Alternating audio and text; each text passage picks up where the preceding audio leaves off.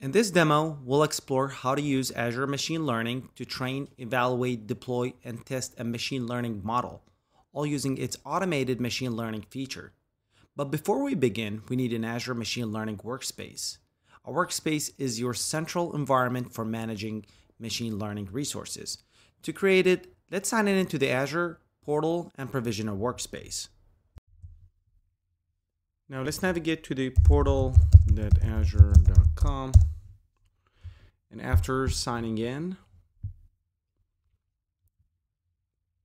we're going to click on create a resource here.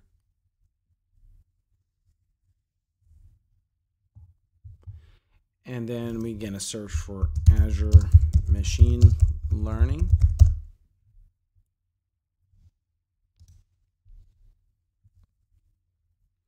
We're going to click on Azure Machine Learning here and click on create. We're going to select the subscription, and from here I'm going to select the resource group AI-900, and I'm going to give it a name. And then let's click on networking. Going to keep it public. Encryption, we're not going to bring our own key. And on the identity, we're going to keep the storage account access type as credential-based access. No tags. And let's review and create. Validation passed. Let's click on create. Deployment might take 1 or 2 minutes to finish. Now the deployment is complete. We can click on go to resource. And we see everything good. We can launch Studio here, which is take us to the AI Studio portal, or we can just go ml.azure.com, which take us to the same place.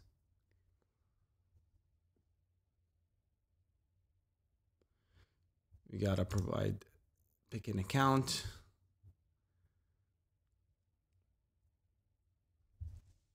And we are in. It's loading the workspaces.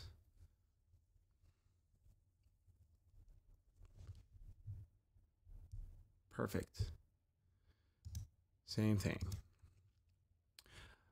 Under automated ML in here, we're just gonna create a new automated ML job.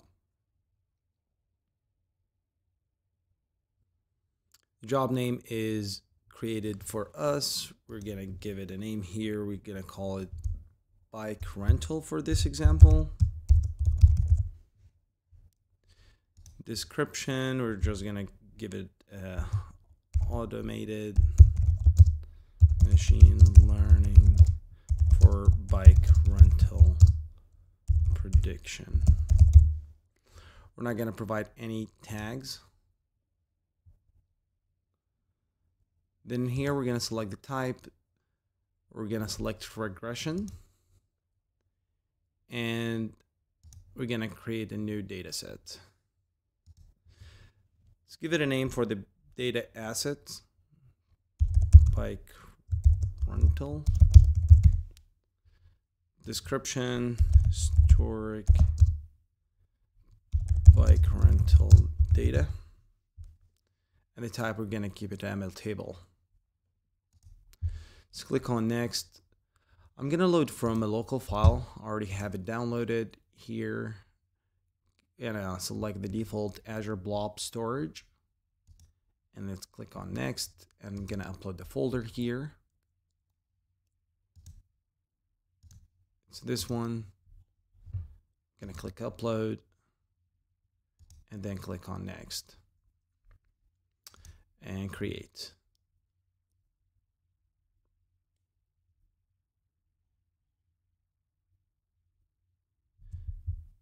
Now the asset is created. I'm just gonna click on here and click on next. And then the type is regression. The data is there. We're just gonna make sure that is the target column is rental integers, the last one. And under view additional, we're just, if you have this one unchecked or checked, just make sure they're unchecked. And under allowed models, choose the random forest and light GBM. Click on save. Enter the limits. We're just going to make the max trials of 3, max concurrent trials of 3, max nodes 3. The score threshold is 0.085. Experiment timeout is 15. Iteration timeout is 15 minutes. Under the validation and test, we're just going to make sure that is train validation split and 10 and test data is none. We're going to select serverless, CPU, dedicated, DS3 V2 is good, instance is 1, that's fine, and then submit training job.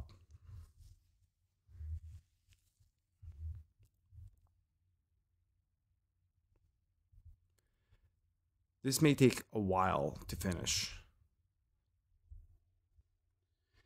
Now the deployment is complete, showing the status completed. In here, under metrics, we see the explained variance, other things like the mean absolute percentage error. If we click on the model here, we see the algorithm name, the Ansible details, as well as the other things and the metrics here. We see the residual histograms and the predicted true values. Let's go back to model in here and let's deploy and test. Gonna select real-time endpoint. We're gonna keep the instant count as 3. Virtual machine, feel free to change that as you see needed. We're gonna create a new endpoint.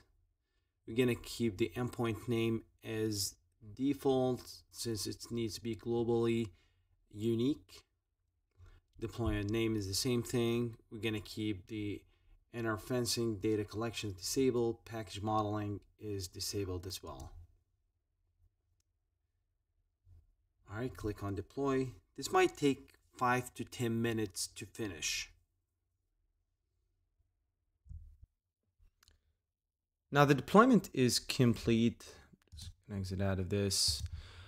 You see everything is completed, status completed, created on and created by. The inputs here, which does the asset URI and the outputs as well. And the metrics here. So let's go test it out. We can do that by navigating to the endpoints here and then click on the job name. And then let's click on test. I have a code that I already have in here. I'm gonna just paste it and test. All right, we got the 372. So basically what we have done is we use the historical bicycle rental data to train a model, and the model predicts the number of bicycle rentals expected on a given day based on seasonal and meteorological features. So here you go, we got the 372. This is basically the value that are expected for rental on a given day.